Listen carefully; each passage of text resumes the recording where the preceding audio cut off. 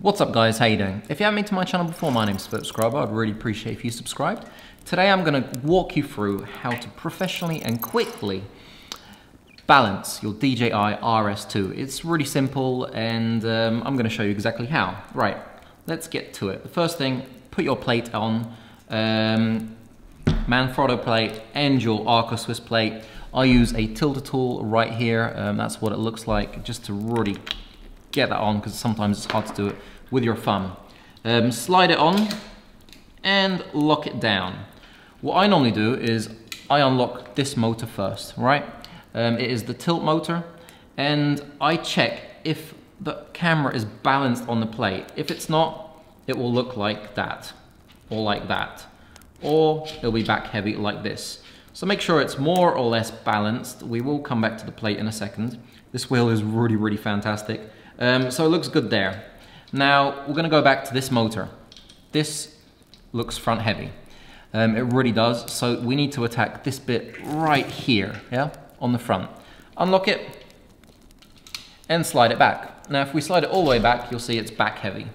We want it somewhere in the middle, so our goal is to have it stand up just like that, so it doesn't move. Lock it down, put it upside down. It could use a tiny touch more.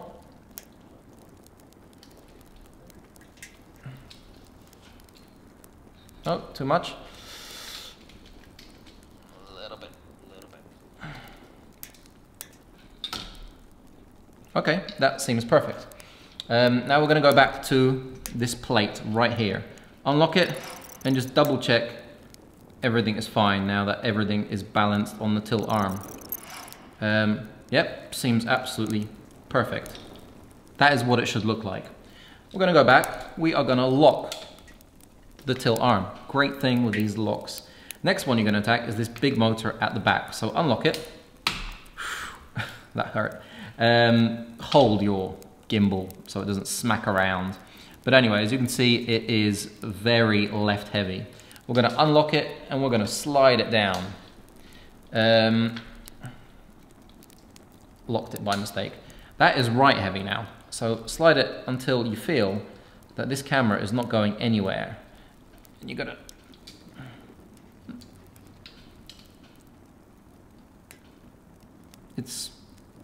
Yep, seems fine. Okay. So that is your roll and your tilt. Now this one right here, this is the pan motor. It's quite important actually, and a lot of people just forget about it. So what this does is that it helps with your panning, so swiveling left and right. Now the way to test it is that you get your Ronin, lift it up and move it to one side. If it starts swiveling, then it's all wrong. So put it at like an angle, like 45 degrees forward.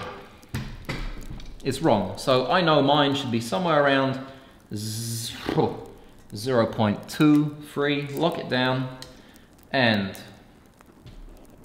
it's very minute. Just maybe 0.2.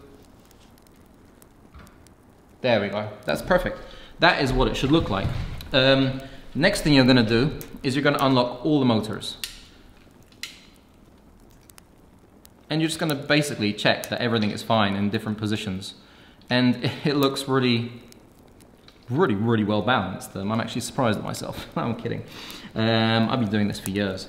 So press and hold your on button, turn it on. Boom.